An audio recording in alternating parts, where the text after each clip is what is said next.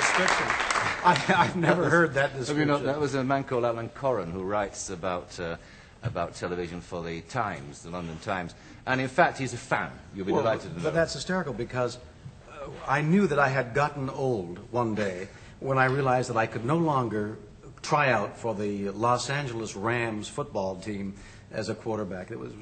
That was our football, and that's really funny. I'd never heard that statement before. Let's talk a little bit about this movie because it's had remarkable success already. It's taken something like $3 or $4 million already in New York.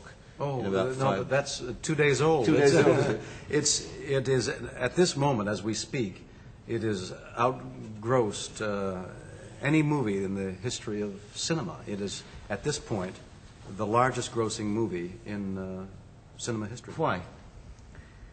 I'd like to think that that there's something magical about its appeal, other than just to the people who love the series. I think there is something about Star Trek that I don't know what it is, that is universal and is calling the people to come and see it. It's the picture to see this year. Can I just put a point to you that Time magazine made about it, about its appeal, about the appeal generally of Star Trek and the movie, which is quite extraordinary. It said, on TV, Star Trek was the final flare-up of the John F. Kennedy era.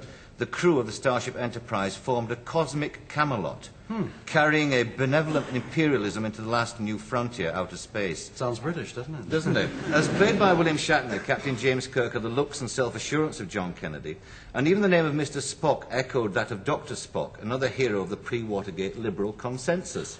In part, the idolizing of Star Trek may be a nostalgia for the image of the self-confident, generous, but ready to fight America. Now, if you understand that, do you agree with this? I do understand it, and I think there's a great deal of truth in it, yeah.